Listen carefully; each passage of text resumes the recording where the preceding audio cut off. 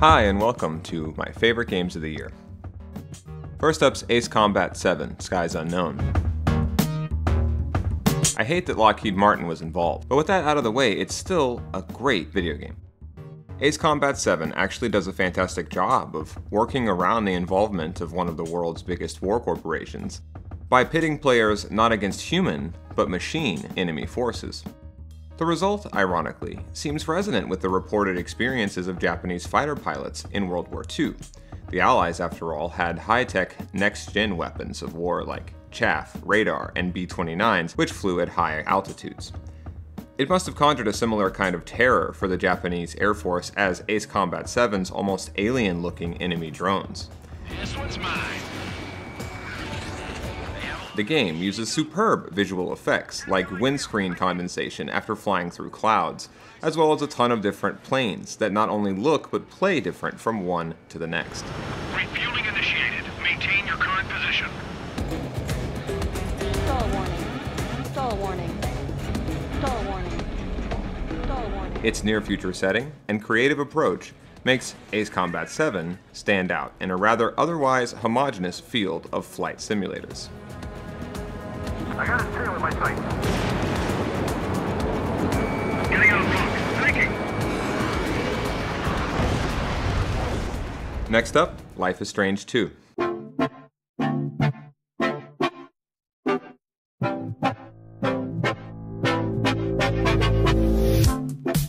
It would have been easy for Don't Nod to follow the breakout success of Season 1 with more of the same. Strangely, instead, Life is Strange Season 2 embarks down an entirely different road altogether.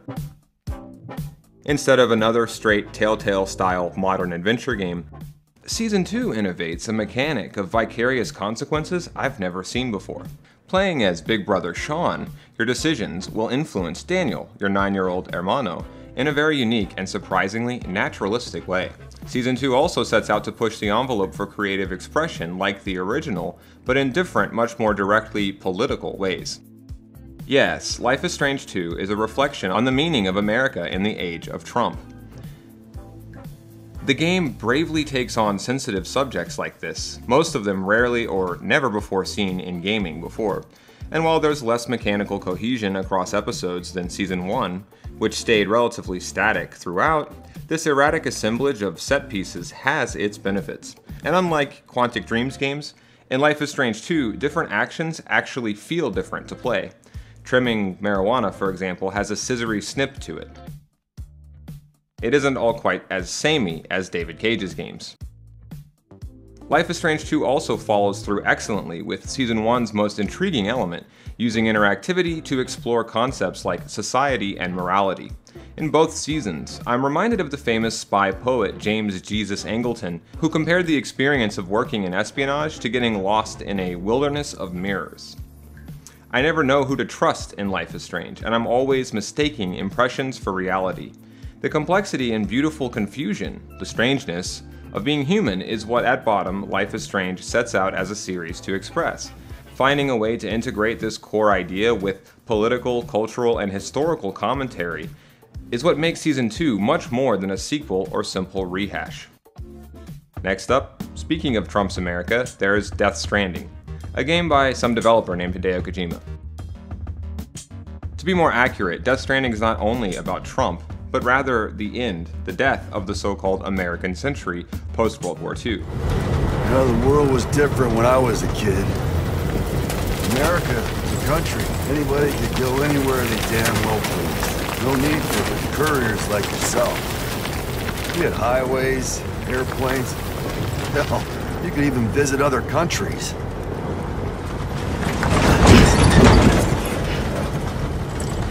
Hard to imagine it now. This informs everything about Death Stranding. Even the specific major references to movies are all from late-stage Hollywood, when it isn't alluding to such post-9/11 hits as Lord of the Rings and Castaway. Very much like Life is Strange 2, Death Stranding takes us into a past so far removed it may as well be prehistoric. This forgotten yesterday America gets conveyed both visually and mechanically. in Death Stranding.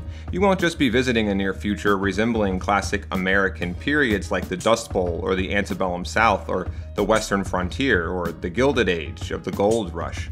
Playing as Sam Porter Bridges feels like some representation of every American heroic conceit combined.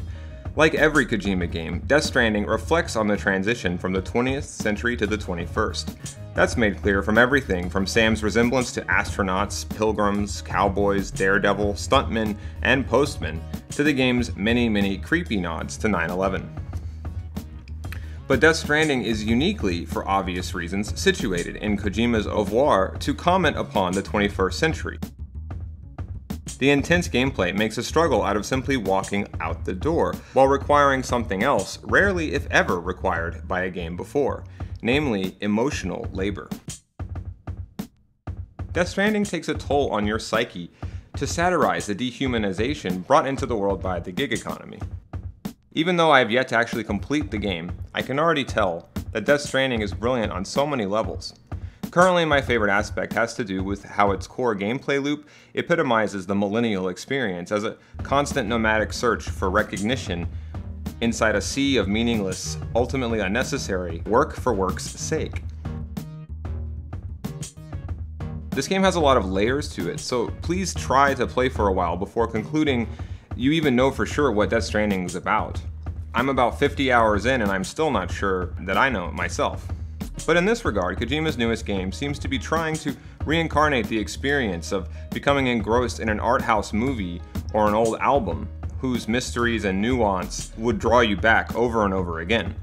And the brave, even foolhardy way that Death Stranding appears to challenge every major global force from Disney to the military, medical, and educational industrial complex, all without glamorizing or endorsing violence or terrorism, demonstrates Hideo Kojima's still the same bold, revolutionary auteur and provocateur as always. Next up, Resident Evil 2. The remake of 1998's Resident Evil 2 has been everything I'd hoped and more. For a full-length review, see the video in the description. But to summarize, I was impressed by how Capcom managed to translate what was a decidedly static camera original into a modern 3D survival horror action game. Survival horror and zombie games generally owe a lot to this series, of course, and this year, yet again, Resident Evil managed to add something new to it, an otherwise rather decomposing and antiquated genre. Next up, Devil May Cry 5. Yeah, Capcom had a great year, to say the least. Devil May Cry, much like the Resident Evil remake, needed not so much a rebirth as a total reformation, and Devil May Cry 5 was the perfect result.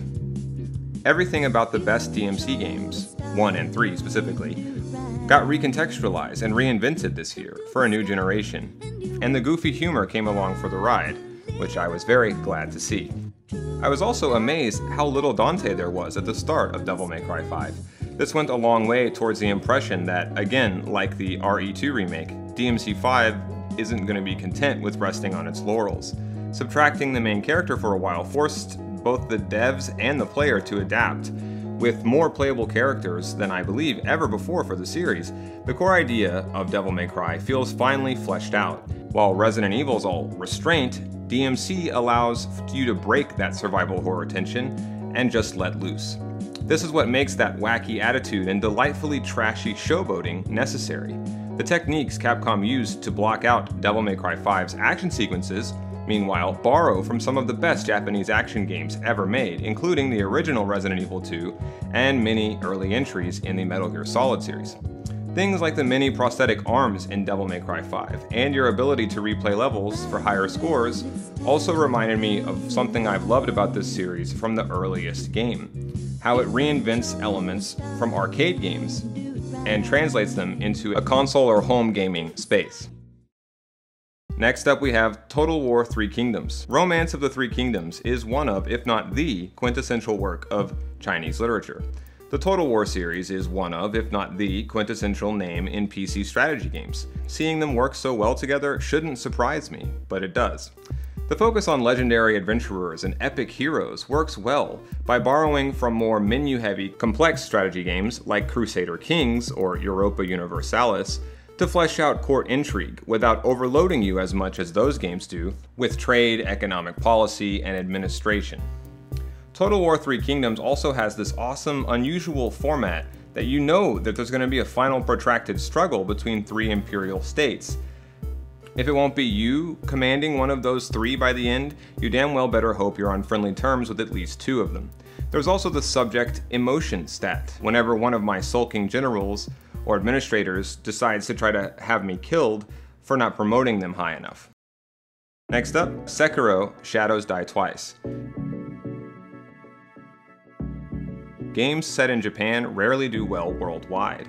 Sekiro was only possible, for example, as a joint operation between From Software and the creators of an old Japanese stealth game called Tenchu. This leveraged the name recognition and profile of From Software's Souls games with the stealth and feudal Japan scenarios of the less popular, but still excellent, Tenchu Assassin franchise. The result that we got this year is something unique in 2019 that, not unlike the Resident Evil 2 remake, harkens back to an era when Japan still ruled the waves. It could also readily be compared to Death Stranding in a sense. Both are technicians' games, designed to frustrate and repel those who try to plow through them with the mindlessness of brute force. Sekiro isn't the best stealth game by itself, but you have to factor in how hugely different it's set out to be from, say, Dark Souls 3, without losing that on-the-edge-of-your-couch intensity and precision offered by From Software's best games. The element that reminded me the most of Tenchu would have to be the increased emphasis in Sekiro on single-use weapons, as well as ambushing. The assassinations, such as they exist in this game, don't really bring you the Hitman-like satisfaction anymore, like the earlier Tenchu games did. It's more like Dark Souls, in how it feels like facing down an unstoppable foe who's blocking your progress. But that doesn't mean that the game particularly suffers for being less like Tenchu. Next up, Mutant Year Zero. Mutant Year Zero Road to Eden has a retro-futuristic fetish, like a lot of pop culture today. It's the best kind of campy, playing like a scrappier XCOM with more resource management and guerrilla warfare. It's a Blade Runner fucked Howard the Duck and E.T. with some Mad Max and Ninja Turtles sandwich. I'd recommend it. Does that automatically make me a furry? Imagine if, instead of some high-tech outfit out of Tom Clancy like we have in XCOM, that you were more like hobos out of the Great Depression, forced to comb post-apocalyptic ruins for scrap and rare materials. This is a conceit that works. It's a worn universe, like in Star Wars or Blade Runner. That's what gives Mutant Year Zero its charm. Also, the duck. Disco Elysium's on my list. I've already reviewed it in a full-length video. Next up, we have The Outer Worlds. It's been nothing short of sad to see Bethesda run a great IP like Fallout into the ground. Fallout 4 was a serviceable enough follow-up to Bethesda's first in the franchise, Fallout 3, but it was no New Vegas. New Vegas had been made by Fallout's real parents, no longer called Black Isle, but Obsidian. Unlike Fallout 3 and 4 and, 76, New Vegas demonstrated a genuine understanding of what had made the first two Fallout games on PC so compelling back in the merry old 90s. But when rather infamously, New Vegas had scored 1 point lower than Bethesda had specified from Metacritic, the dev team's bonus was withheld. It was this little incident that may well have given birth to what became Outer Worlds, which debuted this year. It's Obsidian's first post-Fallout game, in every sense of that phrase. In this giant game, everything Bethesda's run of Fallouts have tried and failed to accomplish. Mostly thanks to their design environment that was largely imported from Elder Scrolls, Outer Worlds all but makes a point to achieve. Let's start with combat. Outer Worlds makes modern Fallout games frankly look like janky pieces of shit. With heavy inspiration taken from James Cameron's Aliens, firefights in the Outer Worlds are like typhoons that swirl all around you in real time. Or in slow-mo, should you trigger one of the special companion moves on the D-pad. These dynamic breaks in the unmitigated flood of action give the player a sense of control over a chaotic flow of battle. And secondly, of course, there's just the fact that Outer Worlds is a much better RPG than anything Bethesda has made in years. With a bevy of multiple options and an insane amount of replay value, Outer Worlds is a game that I'll be playing for maybe years to come. I'm just that type of person. I like to play through RPGs like this and see all the different systems that they have. I can't say that I've really done that with a Bethesda game in a long time, and I don't see myself ever doing it again. But we have Outer Worlds, and hopefully it will inspire a new generation of post-Fallout games like itself.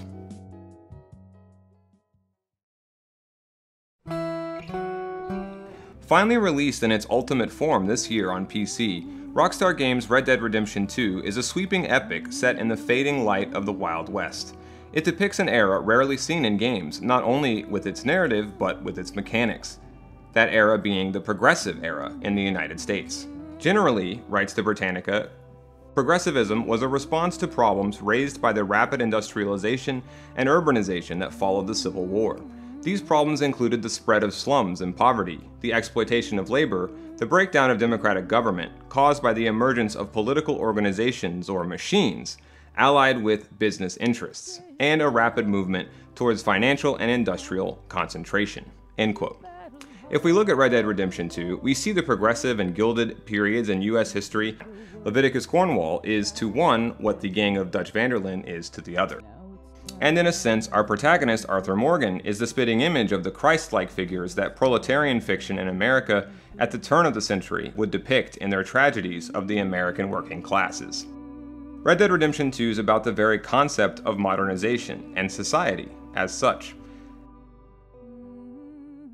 It's also about revolutions and the point at which ideals meet reality.